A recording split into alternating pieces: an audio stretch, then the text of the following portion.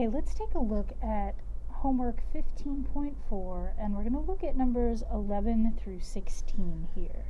What they're asking us is they're going to give us a description of a particular graph, and they're going to ask us whether or not that graph is a tree.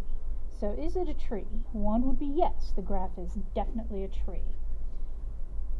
2 would be no, the graph is definitely not a tree. And 3 would be maybe. It could be a tree, it could not be a tree. It's hard to tell from the description, it could go either way. So in order to accomplish this, what you really have to be able to do is visualize these graphs. And that might not be the easiest thing to do without trying to draw, practice, figure out exactly what they mean when they're describing these graphs. So for number 11,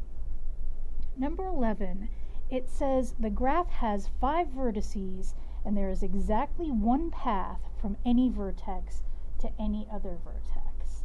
Now the only way for a graph like that to exist, and this takes some playing around, try and draw a graph with 5 vertices, and I think your initial instinct might be to draw something that looks like this.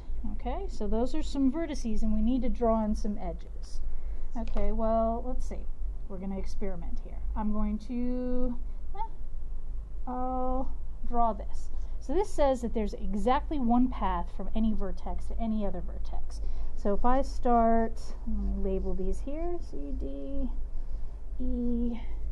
If I start at edge A, how many ways can I get to edge E here? Well, I can get to edge E this way, or I can get to edge E that way. So that can't be the right graph that they're describing there. So what happens if I erase this edge between A and E? That's going to leave me with something that looks like this. Let's see if we can make it a little clearer. Now, how many ways are there for me to get from A to E? Well, there's only one way. I have to follow this path here. How many ways are there for me to get from B to A?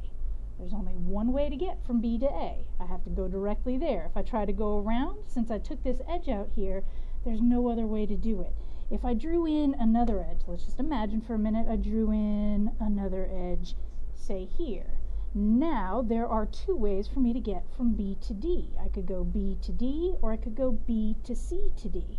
So that means there are more than one way, or there is more than one way to get between 2 vertices on a path. So a graph with 5 vertices where there's exactly one path from any other vertex, from any vertex to any other vertex, is going to have to look like this. And we can even redraw it so it's a little less confusing. So here we go. That's A, B, C, D, E. Draw those edges. That's what this graph looks like. Okay, is it a tree? Yes, no, maybe. I don't see any cycles. Do you see any cycles? No. So that's a very good sign right there that we're looking at a tree. The other thing that we need to check to see whether or not it's a tree is it connected? And it is absolutely connected. That's all one piece. So the answer for number 11 is going to be 1. Yes. If we have a graph that has 5 vertices and there's exactly one path from any vertex to any other vertex, that graph has to be a tree.